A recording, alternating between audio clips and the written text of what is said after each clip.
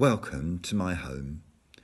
Some of you who are watching this video might have been here before for different reasons. If you haven't been here yet, or if you're returning again now, you are very welcome. I live here on my own. This is where I've been for the past 4.5 years since I moved to Lincolnshire, and I'm delighted to say that I'm happy here. I feel safe here, as safe as it's possible to be in our volatile world. My partner is in London where he works.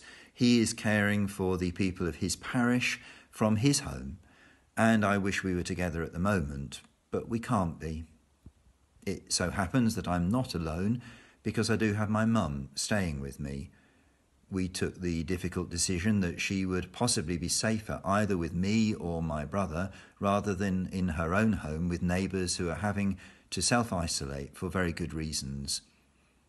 She wouldn't want me to describe her as vulnerable, but she is older, and she is one of the very many people in our society that those of us who can must seek to care for by our actions and choices as we live with the impact of COVID-19.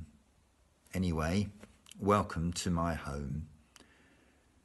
And it was in my home that I listened last night to the Prime Minister and simply thought, gosh.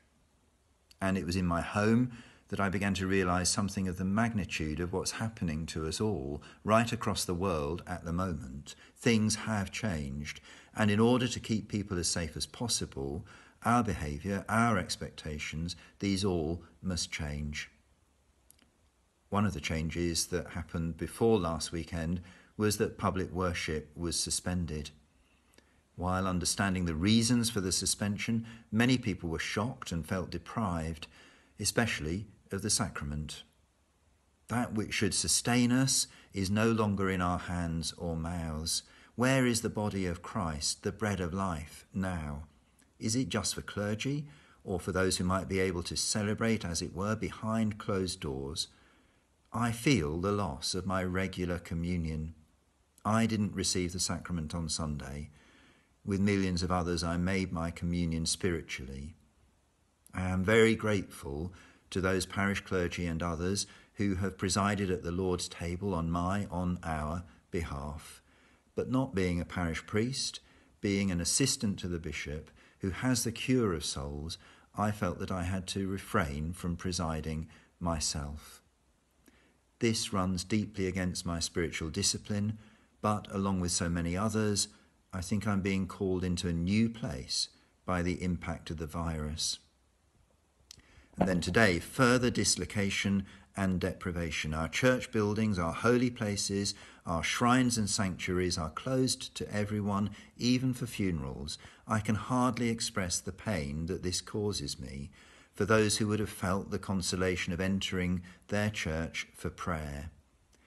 But if in entering their church to pray they picked up a trace of the virus from a door handle and were themselves infected, how would I feel then if, by my insistence, that church had remained open and I'd exposed them to risk?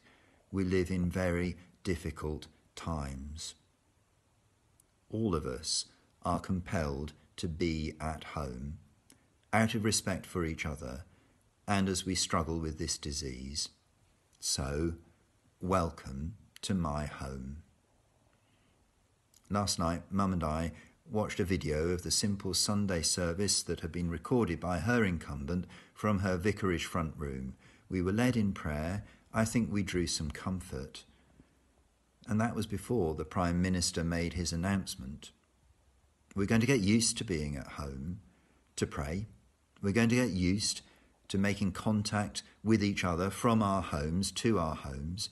We're going to have to be mindful of all who have no safe home or who are frightened and alone in their homes and reach out to them as our neighbours. I'm mindful of some words of Scripture. I'm probably misapplying them, but these are the words that come into my heart now. In my Father's house are many rooms.